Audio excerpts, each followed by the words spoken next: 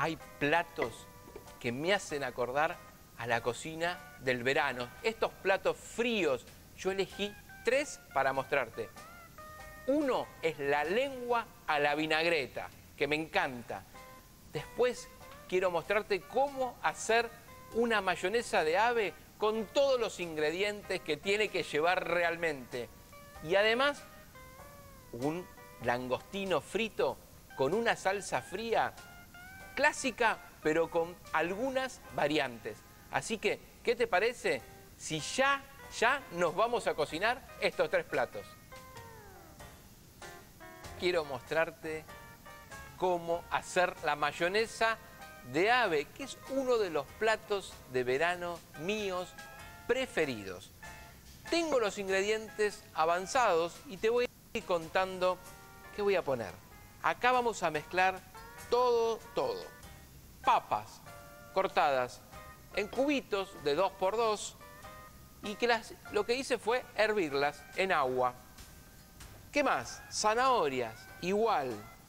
Tienen que estar cocidos todos los ingredientes. Y en este caso, chaucha rolliza, también del mismo tamaño. Si yo te pregunto, ¿qué tendría hasta acá con estos ingredientes? Papas, zanahorias, ¿qué estaría por hacer? Frío. Esto es la clásica ensalada rusa, que tiene muchos años y además un montón de variantes. ¿Qué ingrediente ahora tengo que agregarle para que sea una ensalada rusa? Para después hacer la mayonesa de ave. Mayonesa. Y acá no hay que ser tacaño, ni avaro. Bastante mayonesa. Algo que le va muy bien para condimentar la mayonesa es mostaza. Y bueno, como te dije recién, tendría acá la clásica ensalada rusa que está en tantos menús y tanto se come en verano. Yo soy fanático de esta ensalada. Hasta te digo, a veces, para acompañar el asado, me encanta la ensalada rusa. ¿Qué otro ingrediente yo le voy a agregar que me gusta para el salpicón de ave? Rabanitos. El clásico rabanito, mira, lo que hice fue cortarlos en cuartos y también los herví. Le da ese sabor un poco picante. Sigo incorporando y te dije yo que esto iba a ser una mayonesa de ave. Hasta acá tengo la base. ¿Qué me faltaría? Mira, acá tengo las pechugas de pollo hervidas. Siempre cuando las hervís para saborizarlas, vegetales. Yo puse zanahoria, puerros, cebollas, perejil, laurel, tomillo. Hay que condimentar bien esto, ¿eh? Voy a sacar las pechugas, en realidad la carne, retiro la carne de las pechugas para cortarlas más o menos del mismo tamaño y de la misma forma que tengo cortado el resto de los vegetales.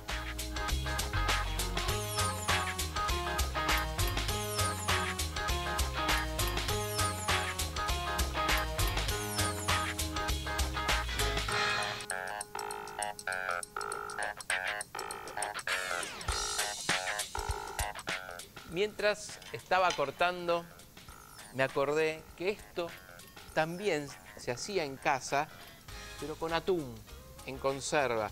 Y en ese caso era mayonesa de atún.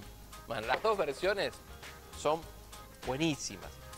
Ahora sí, ya dejó de ser una ensalada rusa, por lo menos para nosotros, porque en otros países la ensalada rusa se le agrega también algún tipo de carne. Pero para nosotros es la papa, la zanahoria, las arvejas, o en este caso la chaucha, y la mayonesa. Ya tengo la base de mi mayonesa de ave. Está claro por qué se la llama mayonesa. Mira, lo voy a hacer tal cual lo comíamos cuando éramos chicos. Toda la lechuga, que también es parte de la guarnición y que se sirve, obviamente. La mayonesa en el centro. Ahora le vamos a dar esa forma que a veces es tan característica uno cuando pasa por esas roticerías clásicas de Buenos Aires. Ve y también en algunos restaurantes, huevo duro, cortado en cuartos. A ver si me acuerdo cómo lo hacía cuando era chico.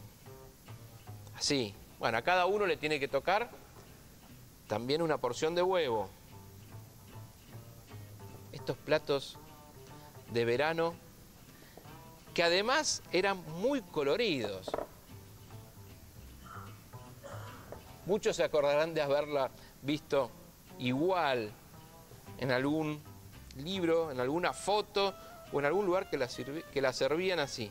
Y después, mirá, aceitunas negras. Vamos a poner alguna entre los huevos. Y ya está lista. Lo que sí te recomiendo, que esta mayonesa de ave, ¿qué tenés que hacer? Llevarla por lo menos 2 horas a la heladera, porque es rica, pero fría es mucho más rica. Ahora quiero mostrarte la receta de langostinos con salsa 1000 islas. ¿Qué es lo primero que tenemos que hacer?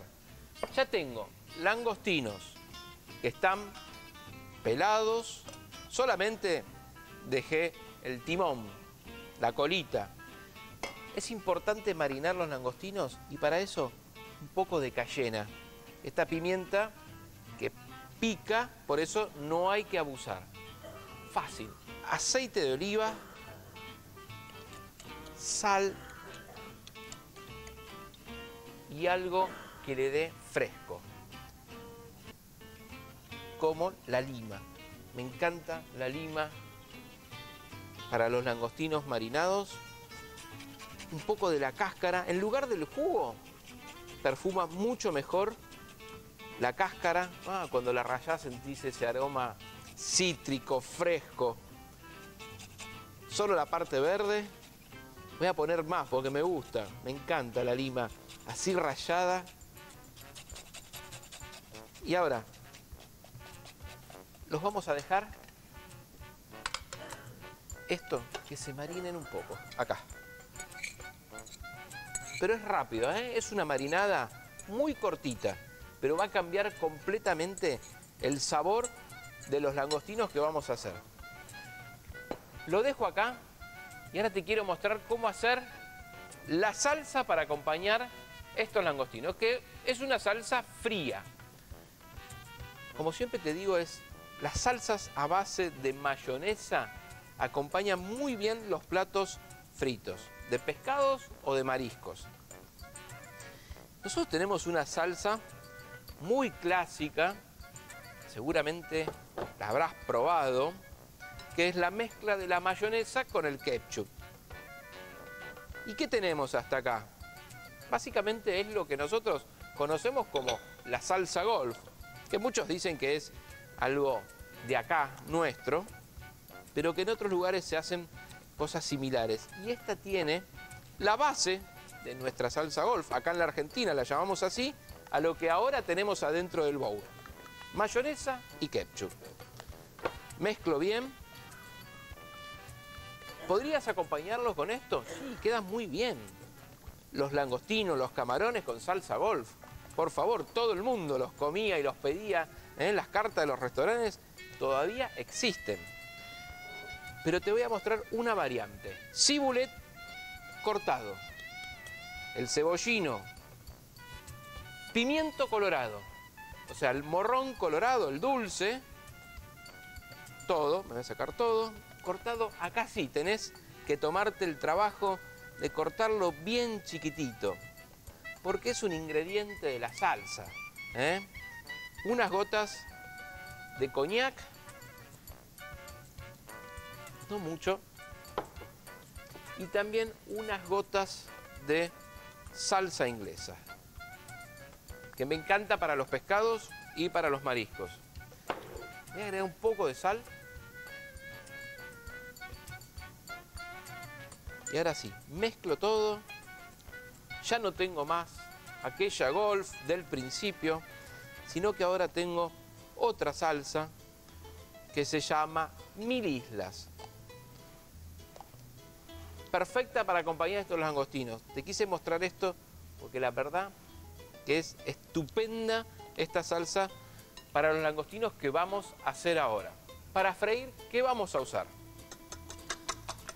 Huevos batidos, acá también, sal, pimienta.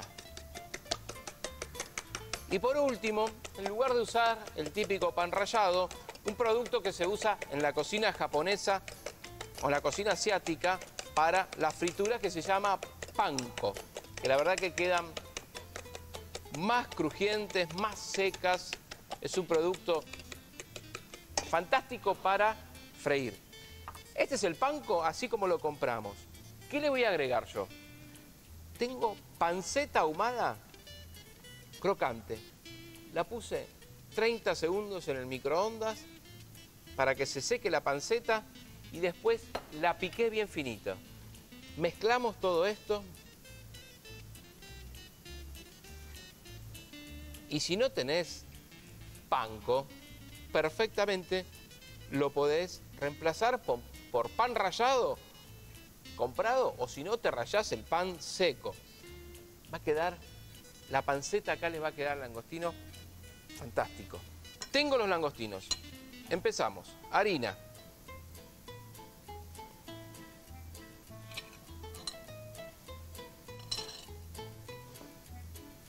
Que pase la harina por todos lados, porque le va a sacar la humedad y me va a favorecer para cuando lo tenga que pasar por el huevo, que me quede esa película de huevo adherida a la harina. Entonces, primero, harina.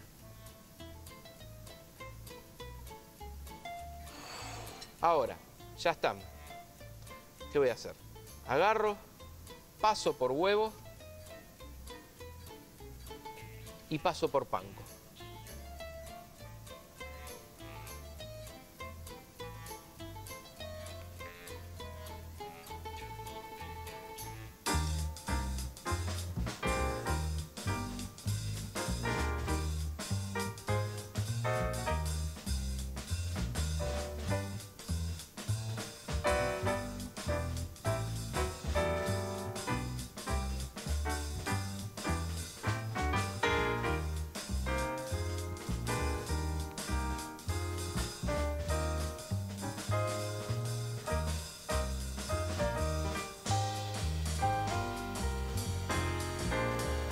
Ya tengo la primera tanda para freír.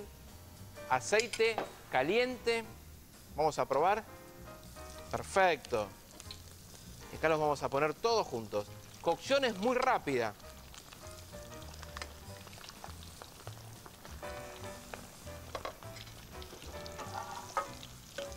Cuando toman un poco de calor, ya están. Cocina rápido el langostino. Mira, ya estoy sacando del fuego, del aceite. Mirá qué secos que salieron. Esto lo logramos con el panko. Acá tenemos 2 porciones. Para alguien normal, no sé. Para mí me parece que es una. Para uno solo. Langostino recién frito, qué mejor que pasarlo por esta salsa que hicimos.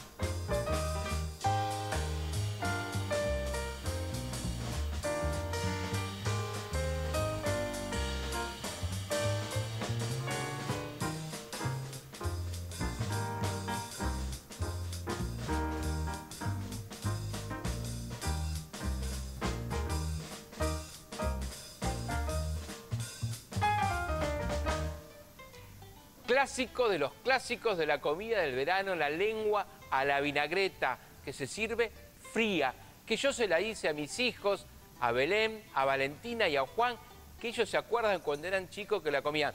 Hoy ya no se animan tanto. Vamos a empezar a cocinar esto que tengo acá, que es la lengua de ternera, que lleva su cocción. Si estás apurado, no hagas lengua. Es más, esto lo tenés que hacer el día anterior siempre. ¿Qué tengo? Agua fría. Y para cocinar y aromatizar la lengua, vamos a poner cebollas, zanahorias, puerros, apios, todo esto para aromatizar, tomillo, laurel, 2 hojas de laurel y perejil. Y lo ponemos desde frío la cocción. Todo la cocción partiendo desde agua fría. Sal, 2 cosas más. Clavo de olor, 1, 2, no más. Y unos 10 granos de pimienta negra. Y ahora sí, lo que hacemos es tapar, llevar a hervor aproximadamente 2 horas. Y algo que yo te recomiendo es cuando la pinchás con un tenedor, levantás y la lengua no viene, quiere decir que ya está tierna. Es de consistencia firme la carne. No te vayas a creer que es una carne, no, es una carne que tiene su consistencia, a pesar de que esté bien cocida. Y para una lengua fría tenemos que hacer la clásica vinagreta que vos comiste siempre, pero yo le voy a agregar algunos ingredientes que le quedan fantásticos. ¿Con qué empiezo? Mostaza. Como cualquier vinagreta, hasta la que haces vos, y acá bastante, ¿eh? La que haces hasta para una ensalada, para aderezar unas hojas, bueno, más o menos lo mismo. ¿Qué pondrías ahora? Vinagre, vinagre de vino, que tiene que dar equilibrio, en la acidez. Acá mezclamos. Yo voy a poner sal y pimienta. Sal, pimienta. Ahora sí, mezclamos. Y es como siempre. El aderezo típico, mostaza, vinagre de vino y aceite en forma de hilo. Y vamos emulsionando. 3 partes de aceite por 1 de vinagre.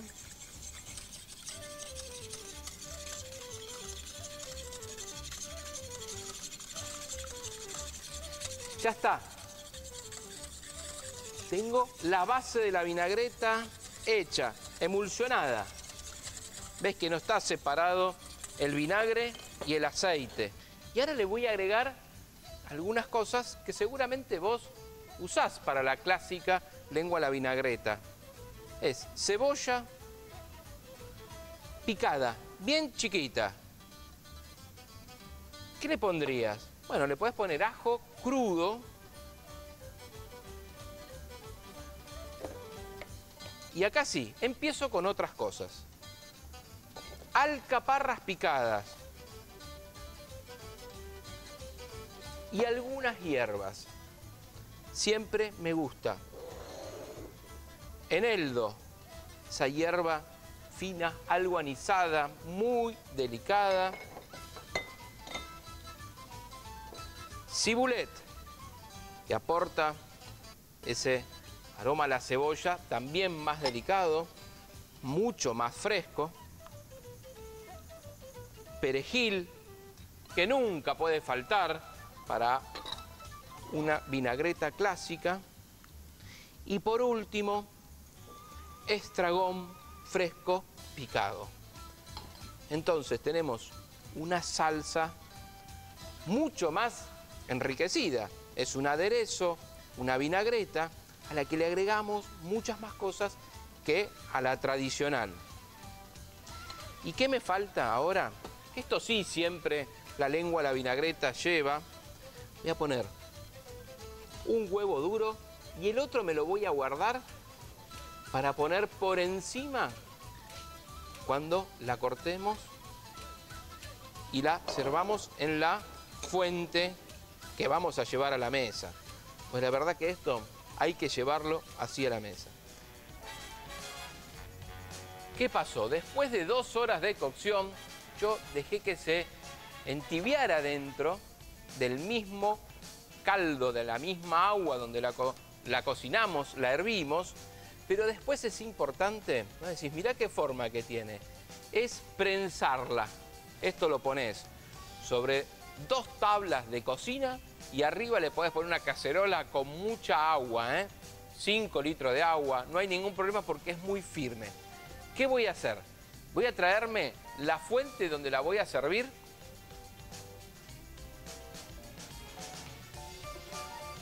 Y vamos a ir limpiando.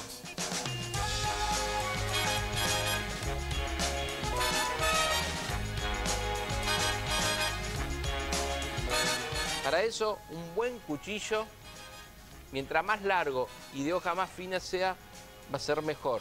Y ahí vamos cortando toda la lengua. En la fuente que la vas a servir, siempre te recomiendo dejarla un poco en la heladera. Abajo, mirá, un poco de nuestra vinagreta, nuestro aderezo, para que toda la lengua esté en contacto. Y después vamos poniendo por capas.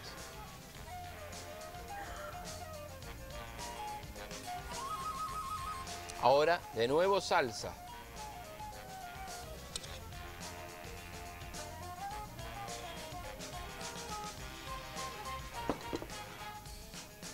Y ahora sí, de vuelta, lengua.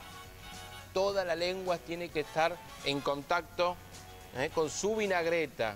Igual que mis hijos, pero yo lo sigo haciendo de grande. Ellos ya hoy me dicen, no, papá, lengua a la vinagreta, no. ¿Qué me faltaba? Me había guardado uno de los 2 huevos duros para esto.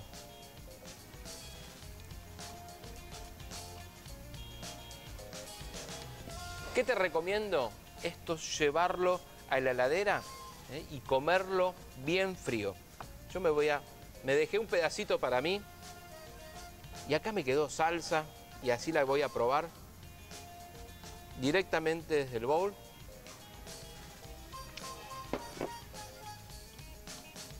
Increíble.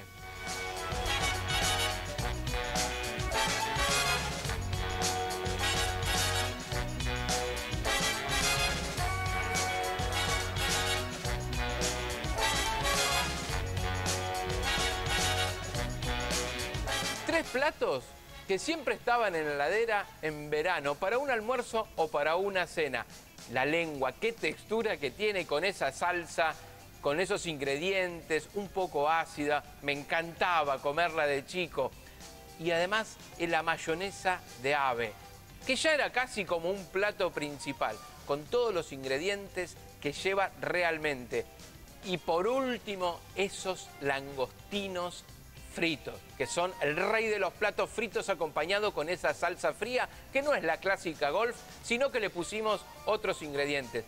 Son espectaculares. Así que, como siempre te digo, no hay nada como lo hecho en casa.